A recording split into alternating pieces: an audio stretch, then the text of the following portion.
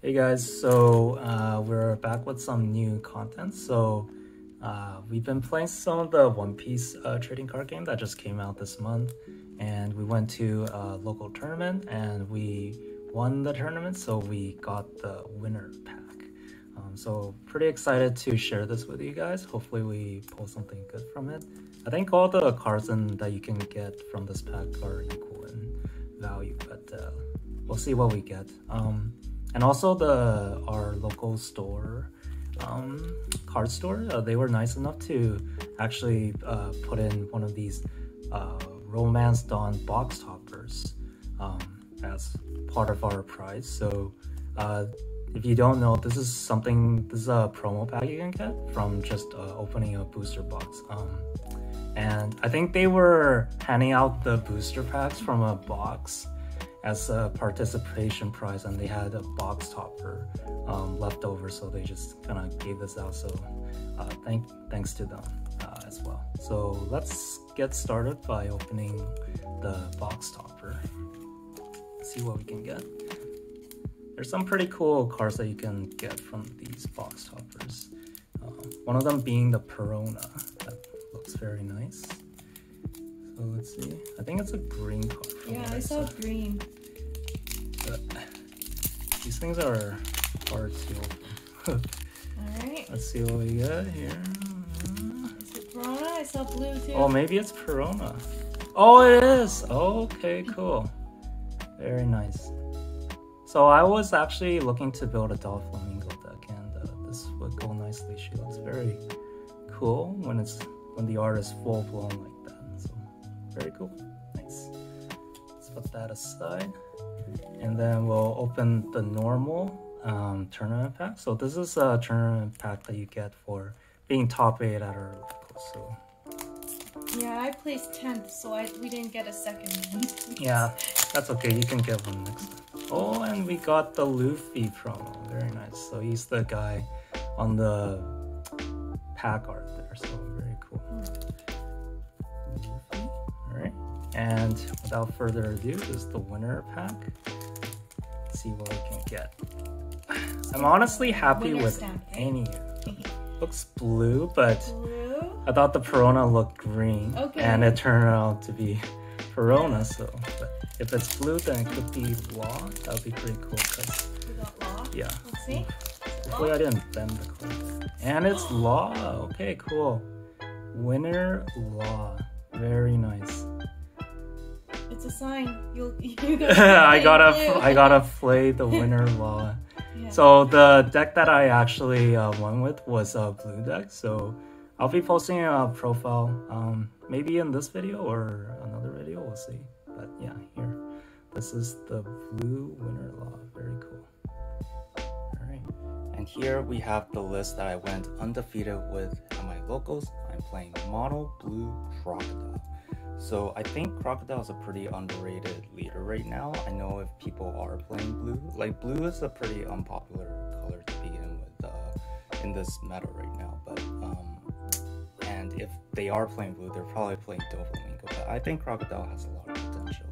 So his leader ability lets you go Dawn -4, so you can basically use your Rested Dawn, so you can play a card for 4 cost, and then use those Rested Dawn to bounce one of your opponent's characters back to their hand. So typically you're bouncing stuff like their higher cost blockers, like Boa Hancocks, or like Queen back to their hand, or even just like a Chopper if you're just pushing for damage.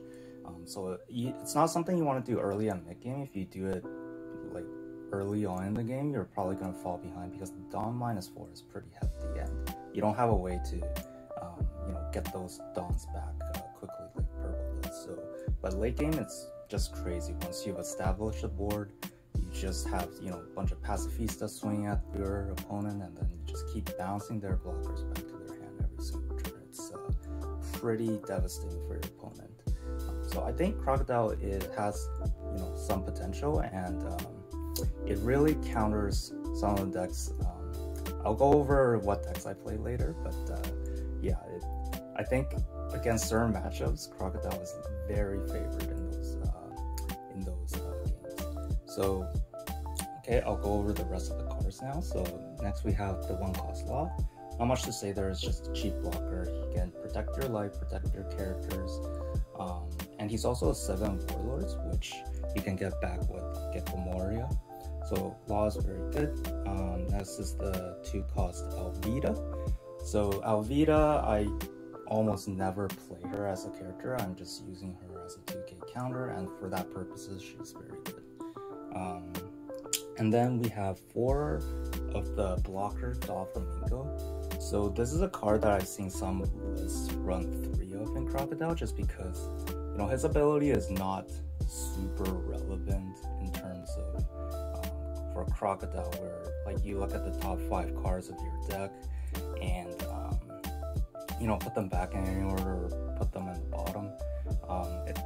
It's not as important as for the Doflamingo leader, because they actually want to put the cards that they need to trigger Doflamingo's ability to summon a character from the top of their deck. But at the same time, I feel like with this deck, I don't have enough early game plays that I can make, and the main card that I always want to see is Sentomaru. So if I don't have Sentomaru in my hand already, I can at least play Doflamingo, filter my next few draws, and make sure that I have a higher chance of seeing Sentomaru when I do need him. So I think Doflamingo is very good. His other traits for being a blocker is also very relevant, and the fact that he's a 4k blocker means that he can block things like Shanks, which I think is becoming pretty popular now. So those are all things that are pretty good for the card on its own, and him being 4k means you can just attach 1 Dawn to him and do a swing at the leader if you need to do that. And also at worst, he's just a 1k counter, and he's a 7 Warlord, so you can bring it back with Kakamori. So I really like Doflamingo, the 3-cost blocker, so I'm running 4 of them. And next card is the 3-cost Sentomaru. So Sentomaru is definitely the star of the show.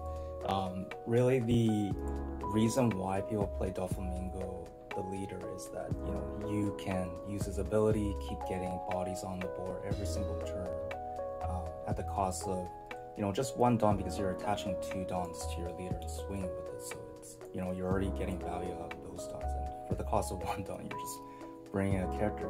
So this deck needs some sort of advantage to keep up, and Sentomaru is definitely the way. So you can attach 1 Dawn to Sentomaru and rest 2 Dawns, and then summon Pacifista from your deck, and it comes in untapped, which is the really good part.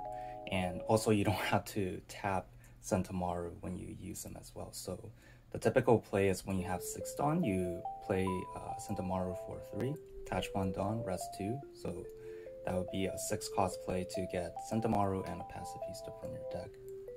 And of course, we're running 4 Pacifistas. I think that's pretty standard. You want to make sure you have as many Pacifistas in your deck as possible. So if you do get to, you know, allow Sentomaru to live, you know, they didn't tap it or use Jet Pistol on it to kill it, you can use his ability again next time. And the fact that you can do this effect every single turn is just very, very powerful.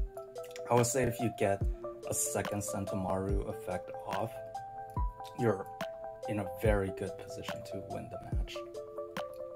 And really the best performing card, and this is something that I was kind of hesitant to include in my deck, but I was very happy with, is the 1 copy of the blocker Pacifista. You can run more if you want, but I felt like 1 was just enough, because typically you do want to just summon the 6-cost Pacifista, because he has more power. It's easier for him to swing into your opponent's cards and then you know, put the pressure on, and having that 1k power actually makes the difference. But the blocker for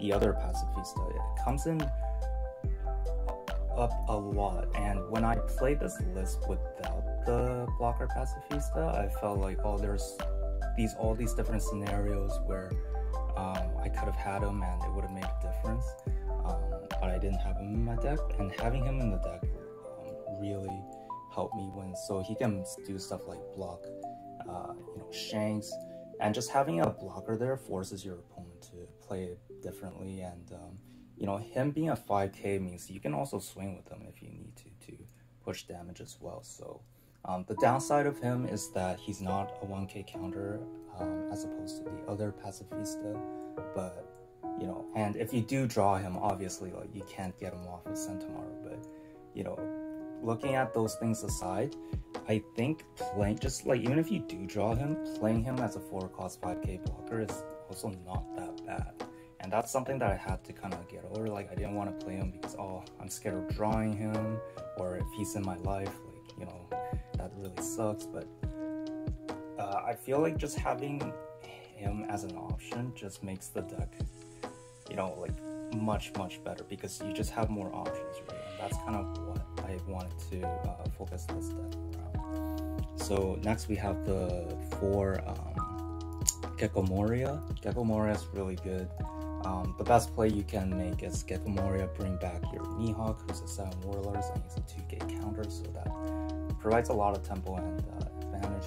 And also, if you need to, you can just go, if you're going first and you have 5 down, you can go Gecko Moria, bring back your Law, play Law, and that's your turn 5 play. It's also very good. So yeah, Gecko Moria. If you don't have any better play, he's a 4 cost 5k, which is still pretty good stats. You can swing into your opponent's board. Next we have the 3 cost Jinbei, or 4 cost Jinbei, sorry. The Jinbei is very good. He can bottom a 3 cost from your opponent back to the bottom of your deck, so you're saving this card for stuff like their Nico Robins or Kiku's. I really tend to hold on to this until I can hit those those high-end targets with Jinbei. And sometimes if you're pushing for damage later, you can bottom one of the blockers as well, which is very good. And he also has a neat on-trigger ability, which can come up sometimes. And 2 Teach. So you could run more Jinbeis and not as many Teach, but I feel like in some cases Teach is just the same as Jinbei, if not better, because him being a 4k means that you can actually pressure for damage in the late game. So if they have, in the late game, if you're just trying to push for damage, you can use Teach's ability, send back a Chopper or a Beige back to their hand, and then it's kind of the same thing as Jinbei, because those blockers you can't really play or use them as counters anyway. So yeah, I think Teach is very good, and him being a 4k body just allows you to push for that extra damage if you're looking to end the match. And then we have the 4 cost Dracula Mihawk, 2k counter. Not much to say about that. I don't think same thing as with the Alvida, I've never played him, but at least with this card I feel like he's not too bad to play if you have nothing better to do. Just a 4 cost 5k body, being able to trade into your opponent's stuff is not too bad. And then we have the 3 Virgos. So Virgo is very good. This is kind of like the backup plan if you don't have Centaur. With this deck, you really want to aggressively mulligan to find your Centaur, but if you don't get Centaur, you can play Virgo, and he's a really beefy body, and he can swing into your opponent's cards very well and pressure for damage as well. So he's kind of like your backup plan, and if you get him on board, it's just very hard for your opponents to deal with him being 7k. You can't just pistol it, and yeah. And next we have the 1/6 cost Trafalgar Law. So this is a card that is kind of debatable. I honestly haven't really been able to use his ability too much. I've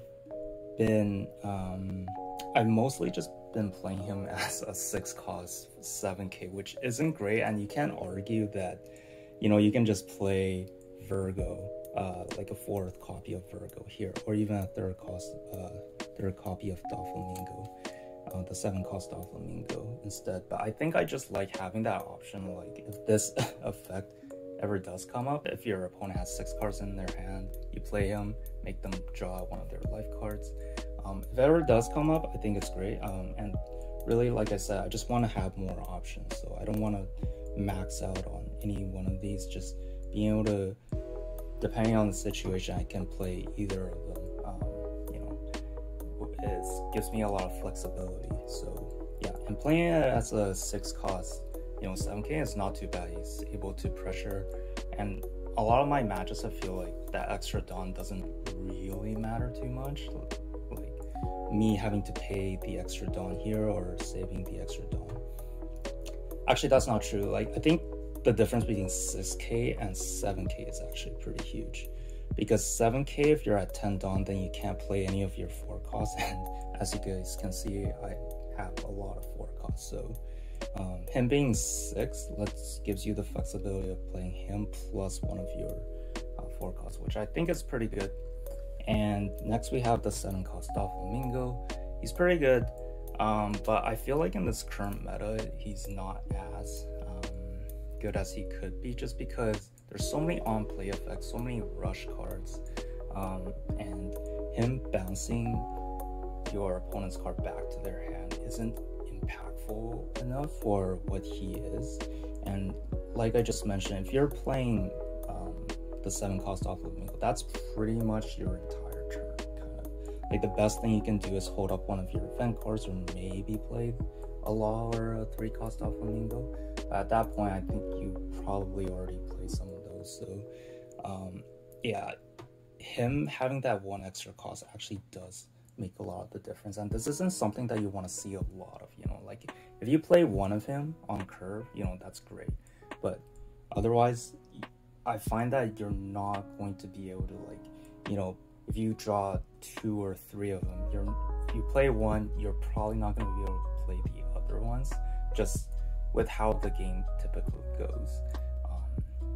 Yeah, but we do max on the 9 cost Mihawk. Mihawk is a card that you definitely want to see, because if you do get to play him and your opponent's not going to kill you on the next turn, he will just win you the game. If you can bottom one of their higher cost cards and then be able to attack with them, you're probably going to be able to push for damage, because 9k is very hard to counter. They will need an event card, and even if they have an event card, they have to discard another card just to stop him, which is pretty good, because typically when you want to use the event cards, you want to just use the event card and stop one attack, but he forces 2 cards, which is pretty powerful, and he can also trade into your opponent's cards very well. So that's why we max out on him, because when you do play the Mihawk, it really feels like you're going to win the game, whereas Doflamingo, it's typically your opponent still has a chance to come back, kind of thing. And then we run the event cards. So I run 6, 4 Love, and 2 Overheat. Love's very good. You typically just want to play out your hand, and counter as much as possible, and then use Love to draw cards off of it. And it lets you stay alive against things like red, and then even against purple, you can just hold up these event cards, and they think, they go Dawn -7, they think they can go for game, but you love, and then you have some 2k counters to stop their attack, and then you can swing back on the crackback, which is pretty good. And then 2 Overheat, and honestly, like if I had to run 6, if I could run 6 Loves, I would. It's just that Overheat, you can only have 4 copies of a card in your deck. Overheat is, I think, the best 4k counter that's not Love, so I'm running 2 Overheat. The main reason I say that is that it's bounce effect for 3 costs or lower. Against a really good player, that will play around this, so you're not going to get too much value out of it, because they're usually just going to swing in with their guys first before playing anything irrelevant that you can bounce back to their hand. Like, they're not going to play their character first and then attack with something else. So but it can come up, and it does have a trigger, which is kind of relevant, so that's not too bad. And I do want to play a good number of the 4k counter event cards, just because late game you really do need them to kind of help you to stabilize and stay alive. But you don't want to see too many of these for sure. So anyway, hope you guys enjoyed the deck profile, and let me know what you guys thought of this format. I did it differently, where I can display the whole deck in front of you. Just makes it easier for viewers, I think, just to get a whole grasp, like the snapshot without going through the entire video, you know. So let me know if you guys like this format, and let me know if you guys want to see more One Piece content in the future. And yeah, I'll see you guys next time. Hey guys, so I know in the video I talked about how I would show the matchups or talk about it, and I totally forgot to do that, so I'm just going to edit this in, and you guys can look at this cool graphic that I made. I actually did a recording of this prior, and I realized my mic was muted, so this is gonna be my second take. But yeah, as you guys can see, my matchups, there weren't a lot of variety. I played against 3 Zoro decks and 1 Law. So I guess you could say I played against 4 red decks, and I really feel like Crocodile hard counters the Zoro deck, and I'm not just saying that from, you know, this one tournament, but with the way that the games go, that your characters are just slightly stronger than the Zoro, the characters that the Zoro deck puts out, so you're able to trade into them very efficiently, and also you're not too slow. Like, you're able to build up a sizable board in a reasonable amount of time, so you're not like super overwhelmed by their cards as well.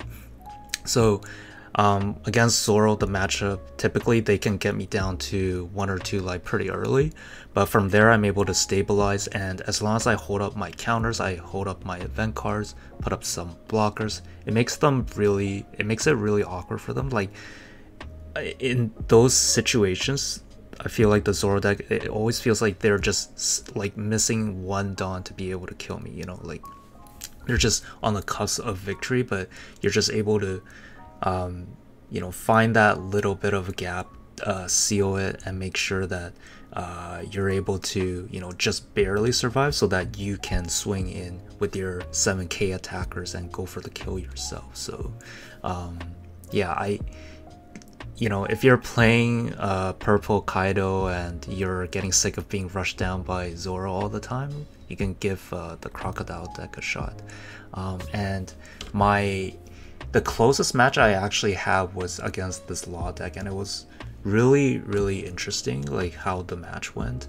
And he got off to a pretty aggressive start actually with, you know, some of the rush Zoros, but I was able to kind of stabilize from there, build up a board, and similar to playing against Zoro, the Zoro deck, the mono red Zoro deck, that I'm able to kind of stabilize early and then be able to swing with my bigger creatures, and he wasn't able to get to 8-cost kit. I think that would have really turned the tide in his favor, but he didn't quite get there. He didn't really have the bodies to kind of like dig for, you know, his big supernovas or anything like that. But what ended up happening was that he tried to go in for a game, and then I just had the 2k counter, so it was a bit fortunate for me, and I was able to win on the crack pack. So yeah, those are my matchup.